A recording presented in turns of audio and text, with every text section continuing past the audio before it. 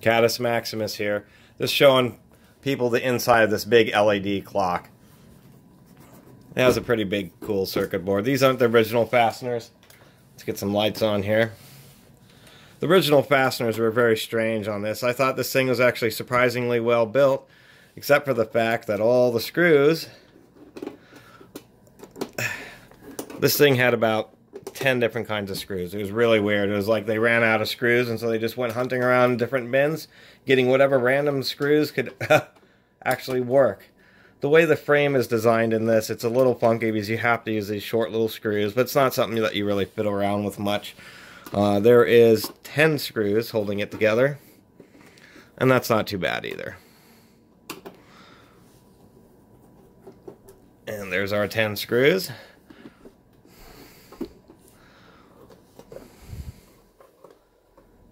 And there's our unit. There's just nothing but the traces on the back side. And of course the power connector. And the buttons are right there. There's the buttons.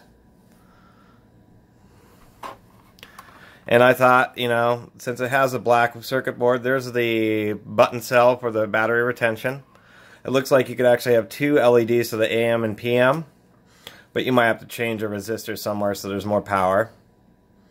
You can see all these different transistors. Those are just so that the driver can control all the load of all these different electronics. Obviously there was some kind of...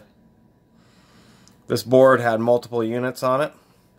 It may have been also at one point had the power supply built in instead of using an external 12-volt brick.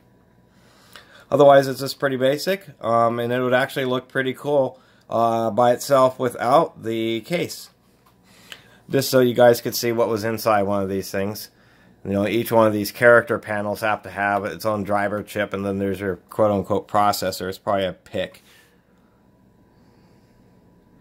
A PIC is like a real basic kind of reprogrammable processor, just for running things like clocks and coffee makers. So anyway, just wanted to show you guys the inside of this unit.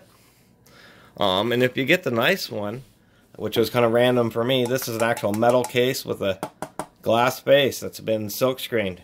So, and then they, oddly enough, we'll get a better zoom. Maybe not that way. God, I don't know why I can't get in. There we go.